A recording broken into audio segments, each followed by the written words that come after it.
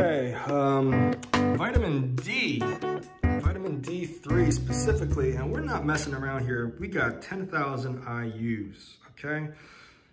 I remember, I think, you know, a couple years ago, and not too long ago, the recommended daily dosage of vitamin D was like 400 IUs.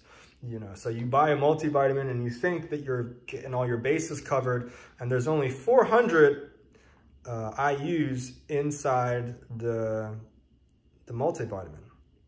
It's like, dang, this is a little bit out of proportion with the other stuff. Research is now finding that the body, especially if you're vitamin D deficient, like I was, I got it. I'm not sure what the range that it should be is, but my vitamin D on my blood reports from years ago was like a 30, okay? And I think it should be like between like 50 and over 100 or something like that. Maybe like 110, don't quote me on that. But, so I was deficient, and you know, you think to yourself, well, how much, you know, do you need to take to get that vitamin D back in range? And let me tell you, folks, 400 IUs is not going to do it. 1,000 is not going to do it. 2,000 is not going to do it. It takes, I mean, you need to take some serious, 10,000 is, it's pretty hardy, I think. And I don't just take one of these a day. I usually do about 3 or 4 a day. I haven't gotten my vitamin D checked in a while, but I feel that it is, you know, in range. If anything, maybe it's a little bit high, but, you know, I don't feel any concern to back off at this point. You know, also, you know, it's a little bit weird taking the sunshine inside a pill form. I don't think you can really ever really compare the benefits of going outside and being exposed to the natural sunlight. You know, it kind of makes you feel good. It's good on your skin as long as you don't stay out there for too long. It's also good. I've done a lot of research about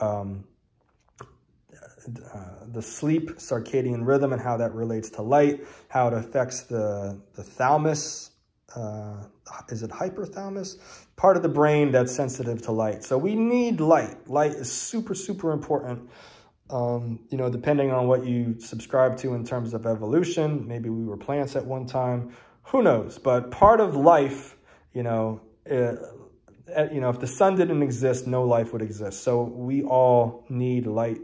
And it's interesting that science has actually kind of packaged this and, you know, identified that, I guess, you know, whatever molecules that light consists of or elicits, here it is in a tablet form. So, you know, this is not to say all I need to do is have vitamin D3 and I'm fine, I've met my requirements. But I think it's interesting because when I was going through that health challenge and having low vitamin D, I was trying to get out. Now, it was wintertime, so it was not easy to get the vitamin D. But this pill form actually did help. So I'm going to say that you kind of need both. Unless you're just outside a lot. And you don't need to be outside and, you know, in direct sunlight. That's probably not the best way to do it. Because especially now with the ozone, like our atmosphere is so thin. And you will get burned if you are not careful in a very short amount of time. So, but if you stand in the shade and you're outside, still that UV rays, those UV rays are bouncing off, you know, they're being reflected off surfaces, and your body is still getting the good benefits of the sunlight. So if you're cooped up in an office all day and you're trying to increase your vitamin D, this is definitely a way to go. Don't beat around the bush and try a weak dosage. This is just my recommendation, 10,000 IUs, and I just told you that I take 3 or 4 of these a day. Seem to be well tolerated. I also try to get out into the sun, you know, in the morning when I drink my smoothie, and I've experimented with sun gazing. Really not my thing. And I really gave it a good try for on and off for a while now. For many years I've known about it. Not really into that anymore. I kind of do think it hurts the eyes. Maybe, you know, especially if you try to do it in midday, like that's just crazy. Don't do that. Every now and then I will just kind of like glance very quickly. Maybe that's beneficial. I don't know, but don't stare for any prolonged period of time. My goodness.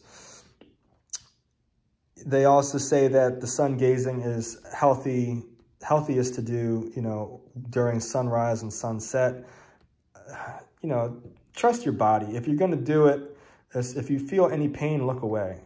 And then if you want to look right back at it, that's cool. But don't be like, oh, I'm just like bare it, you know, grit your teeth and bare it. Like that's not good. Like listen to your body. If you're feeling pain, it's not good.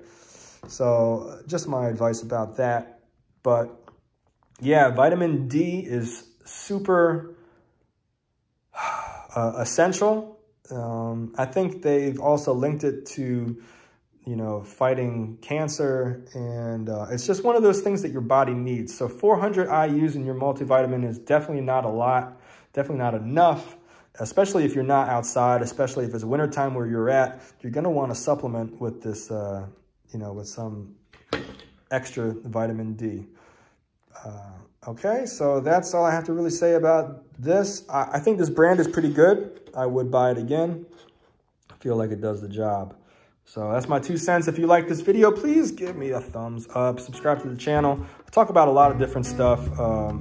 If you like coffee, I have a Keurig coffee video that's pretty popular.